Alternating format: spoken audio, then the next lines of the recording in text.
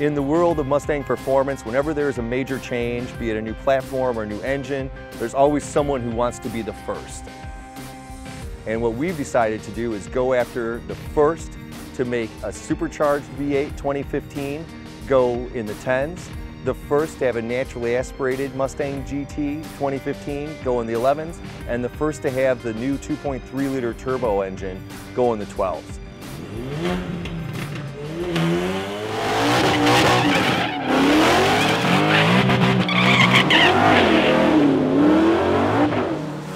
The new IRS S550s are still a great drag racing car, so we wanted to go out and see what we could do with these three cars. You know, we've done a lot of engineering work on it. We've put a lot of time into doing the development of the engine and putting the parts packages together and really the calibrations on these, and it really, we're highly confident we'll hit those goals.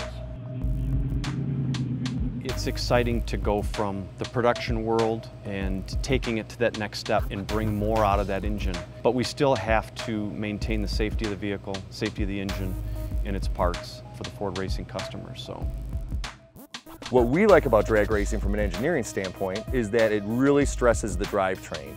It is expecting the peak performance out of the engine for an extended period of time. You can be wide open here for a quarter mile. The 2.3-liter EcoBoost in the Mustang is a new member of that EcoBoost family.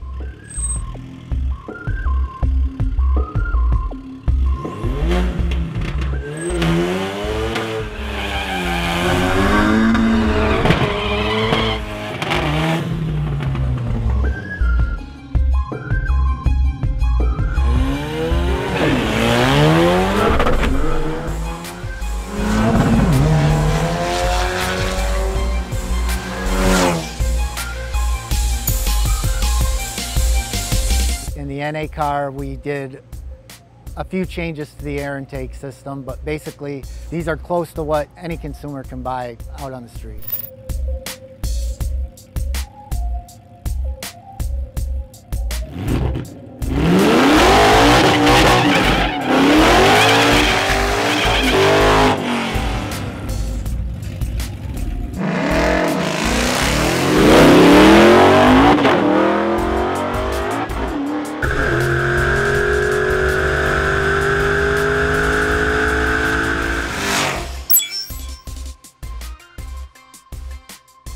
Supercharged car is the bone stock car with our supercharger kit on it.